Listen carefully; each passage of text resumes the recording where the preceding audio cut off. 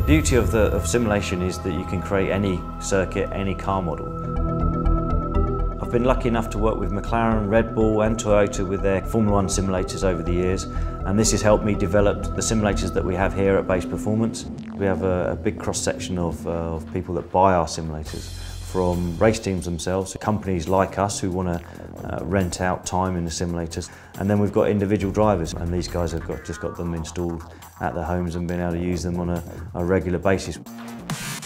We've got a bespoke suite of software that translates the real car numbers into the numbers that are relevant for our software. Even if you have your own car that is very unique to you, we can develop a car model to suit that.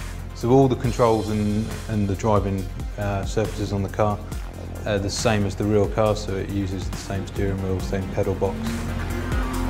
So we can produce nearly every type of car model. We've got the 4.8 and the 2.0 simulators in the single-seater form, our own GT sim that's been very strong and very popular, and also we've developed sims for other customers, either LMP1 cars or even truck sims now.